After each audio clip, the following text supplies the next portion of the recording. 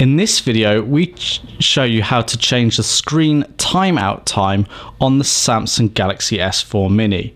Now, you may find that you're using the device and then you stop using it for a few seconds and the screen goes off. Well, you can adjust this.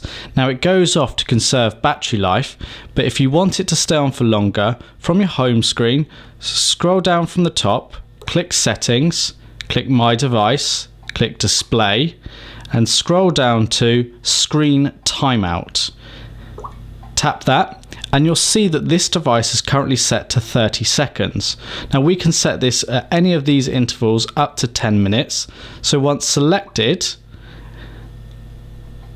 when leaving the home screen now, this will stay on for 2 minutes and then it will turn the screen off. Now you can change this as frequently as you like by going back into the settings, going into My Device, Display, Screen Timeout. Now, the less time you have it on for, the better your battery life will be. But of course, if you are regularly going back to your device, you're likely to need to switch it back on each time.